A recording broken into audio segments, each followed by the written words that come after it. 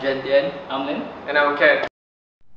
So, we're gonna cover lines in 2 space and line in 3 space. Equation of vector equation is equal to R equal to RO plus Tm. There is two kind of vector equation. The first one, which is 2 space, and 3 space. For the vector equation of 2 space, R equal to bracket xy is a positive vector to n points on the line. R0 equals to bracket 0, y0 is a position vector to known point on the line. M is equal to m1, m2 is the direction vector of the line. The vector equation of 3 space, R equals to bracket x, y, z is a position vector of any vectors on the line. R0 equals bracket x0, y0, z0 is a position vectors to a known points on the line. M equals to m1, m2, m3 is the direction vector of the line. Vector equation of lines can be separated into two parts. It is because there is 2 space and 3 space. The final form of 2 space parametric will equal to x equals to x0 plus tm1, y equals to y0 plus tm2, and the final form of 3 space is equal to x equals x0 plus tm1, y equal to y0 plus tm2, z equals z0 plus tm3. Equation of parametric. So now I will be giving two examples of parametric. There is two kind of question in this section, which is 2 space and 3 space. The first example is the example of 2 space, and now the question is given. We know that x is equal to 10 plus 13t. It is because the point is 10 and 13 with plus t. Y is equal to 6 plus t. It is because the y point is 1 and the other point is 1 with t. The second example is the example of 3 space. And the question is given. First, we have to list out s, x, y, and z. The point of x is 11 with 3t. The point of y is y. Oops, there's a mistake. It should be 2 plus 0t. Z is equal to 0 plus 0t. And z is equal to 0 and y is equal to 2.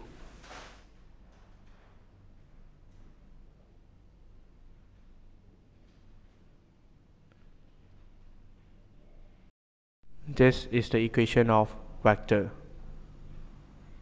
R equal to R0 plus t is also equal to bracket x, y, z, bracket equal bracket x0, y0, z0 plus t bracket m1, m2, and m3.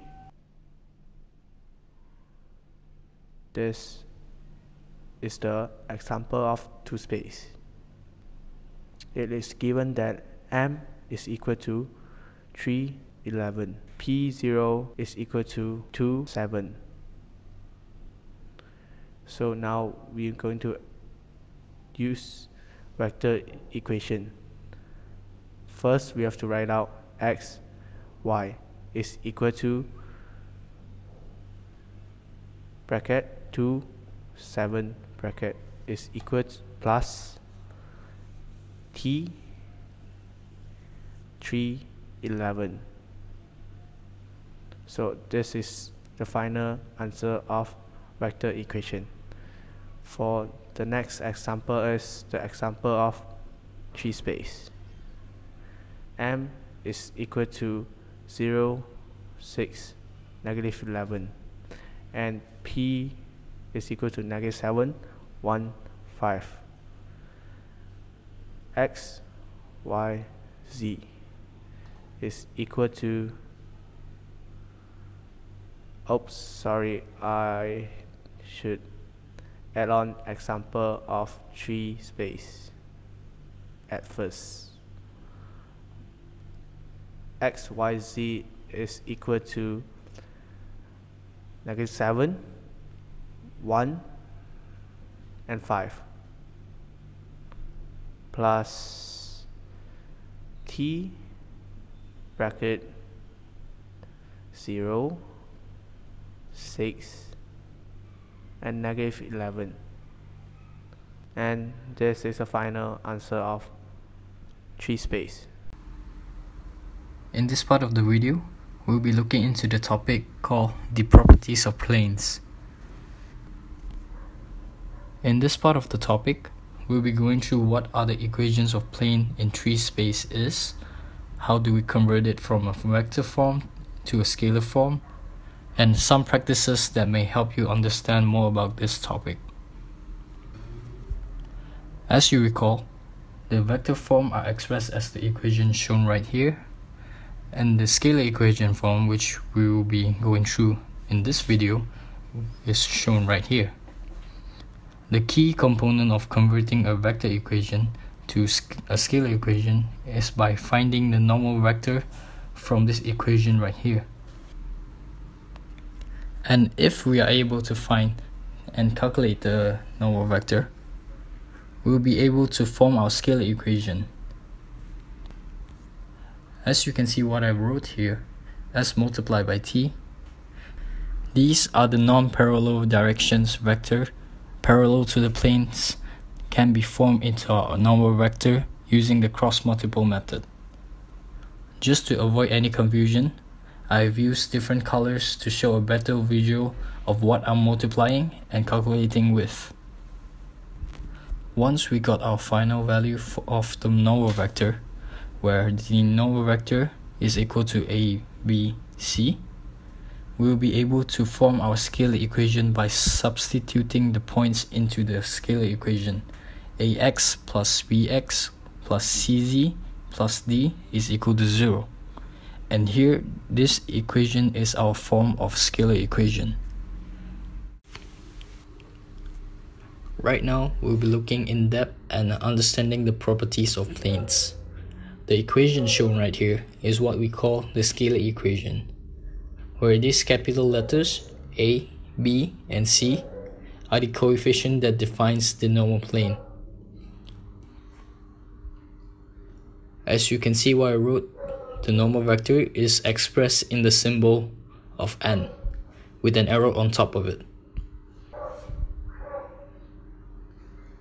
Now, let's go through some examples that can help us how we can apply this equation, so on and so forth.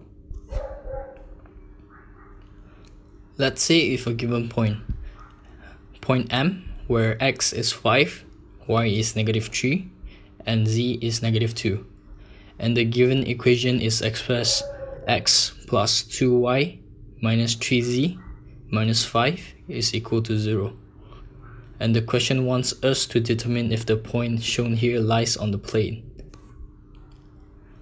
Well, to do that, all we need to do is to substitute this given point, which is M, into the equation AX plus BY plus CZ plus D is equal to 0.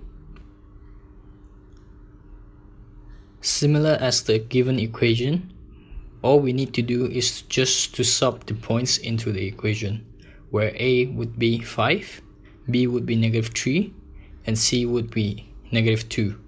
Simple as that. After we substitute it, all we need to do is multiply it and match whether if the left hand side is equal to the right hand side. If the final answer are equal, just like the answer we got here, 0 is equal to 0, then the point lies on the plane. And that is one of the examples of how we will be using the scalar equation to determine if the point lies on the plane. The next example would be a little bit more complicated because we are requested to determine a scalar equation using a vector equation shown below. For this method, we need to understand the equation given first, then see how we can find a solution to form our scalar equation. As we can see, our given equation here, a vector equation, the unknown values of s and t are the non-parallel direction vectors parallel to the plane, can be multiplied together, both group of s and t, using the cross-multiple method to form our normal vectors. And if we did manage to form our normal vectors, we'll be able to form our scalar equation.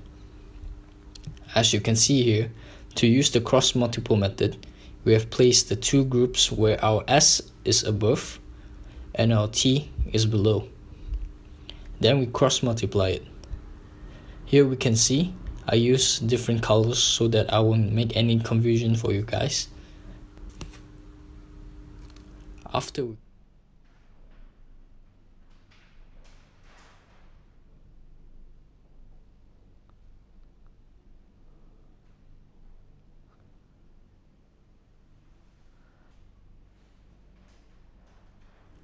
we cross-multiply it, and we then sum it up and get the normal vectors, and the value we got would be equal to 4, -4, -4.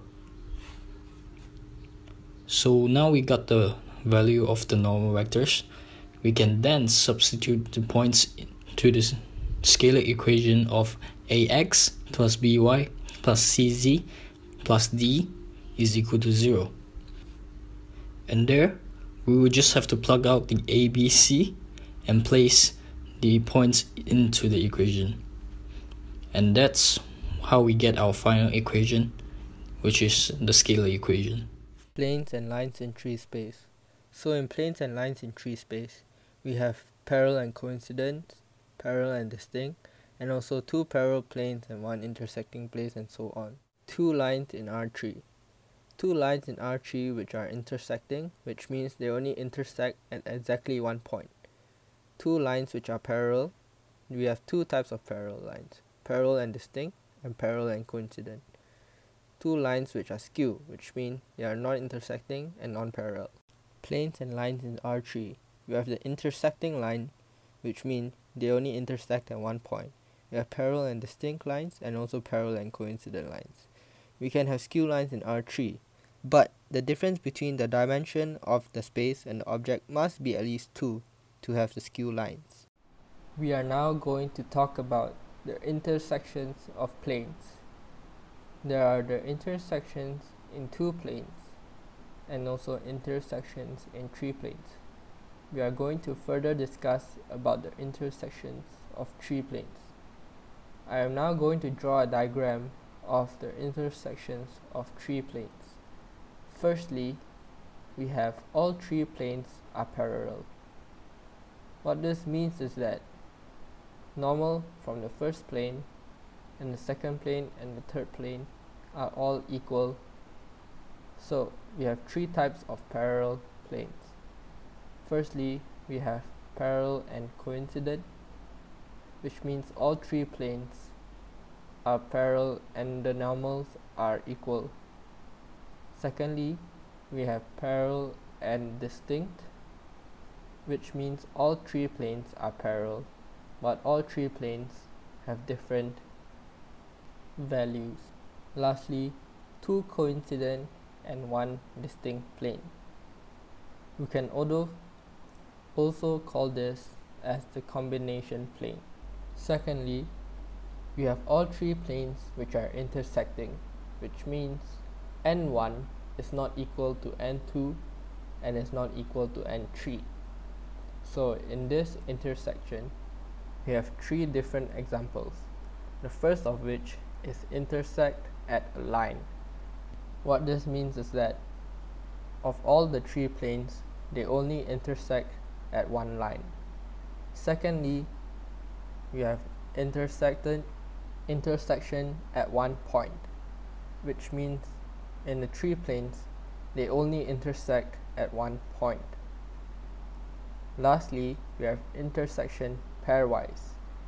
As we can see, this is the top view of three planes intersecting, and we can label them as pi 1, pi 2, and pi 3. Lastly, there are also two parallel planes and one intersecting. What this means is that two planes are parallel to each other, and one plane is intersecting both of the parallel planes, which means n1 is equal to n2, n1 is not equal to n3, and n2 is not equal to n3, which means n3 is the intersecting plane. We have also two coincident planes and one intersection plane, which is also the same as two parallel planes and one intersecting. So for two coincident planes and one intersecting, it is consistent. What consistent means is that it has one or more solutions. For intersecting pairwise, it is inconsistent, which means that it has no solutions. For intersection at a line, it is consistent as it has one or more solutions. And for intersecting at one point, it is inconsistent as it has no solutions. We can find whether the planes are consistent or inconsistent by using the volume formula, which is n1 dot product open bracket n2 cross product n3 close bracket. And we can use this formula in either way, as we can swap n1, n2, and n3 in different positions.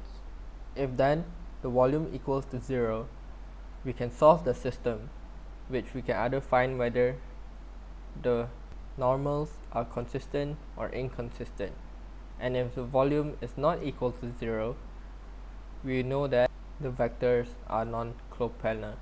So now we are going to do a question which asks us to describe each system of planes and, if possible, solve the system. So the first equation, 2x plus y plus 6z equals to 5. This will be equation 1. 5x plus y minus 3z equals to 1. This will be equation 2. And 3x plus 4y plus 15z equals to 9. This will be equation 3. We will then find the normals of all three equations. So for normal 1, we would find the numbers in front of x, y, and z. For equation 1, it will be 2, 1, and 6. For normal 2, we will use equation 2, which is 5, 1, and negative 3. And for normal 3, we would use the same thing, as it will be 3, 2, and 15. We would now use the volume formula, which is n1 open bracket n2 cross product n3 close bracket. We will then use the value of n2, which is 5, 1, and negative 3. I will have to repeat it one more time. So you write 5, 1, and negative 3 again. And use the volume value of n3, which is 3, 2, and 15. And we will repeat them again. We would then cross multiply the numbers to find a value, which will equal to 21, negative 84, and 7. We would then sub this into the equation of n1 dot product bracket 21, negative 84, and 7. We would then sub n1 value into the equation, which is 2, 1, and 6. And we dot product 21, negative 84, and 7. We would then get 2 times 21, which will equal to 42, and 1 times negative 84, so it's negative 84, and 6 times 7, which is 42. And when we add all these numbers up together, we get 0. What this means is that now we would have to solve the system, which the system could either be consistent or inconsistent, and it could either intersect at a point or intersect at a line, or intersect pairwise. Now we will use the equations to solve the system. Firstly, we will use equation 2 minus equation 1 to eliminate the y value. So 5x plus y minus 3z equals to 1. Equation 2.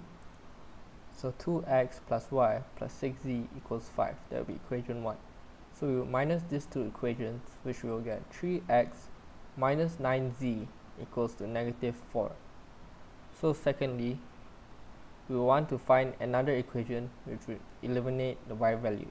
So we will do equation 1 times 2, which we will get 4x plus 2y plus 12z equals to 10. And we use equation 3, which is 3x plus 2y plus 15z equals to 9, as we want equation 1 to minus equation 3, so we eliminate the y value. So we will get x minus 3z equals to 1. Now 3x minus 9z equals to negative 4 to be the same as x minus 3z equal to 1. We will use 3x minus 9z equals negative 4 to be divided by 3. So we will get x minus 3z equals negative 4 over 3. We would then write down the second equation of x minus 3z equal to 1. We will then minus the first equation and the second equation. We will then get 0x plus 0z equals to 7 over 3. Hence, we will get no solution. Therefore, the planes are intersecting pairwise. That's the end of the chapter. I hope you guys enjoyed the video and learned something new. So I'll see you guys in the next one. Peace.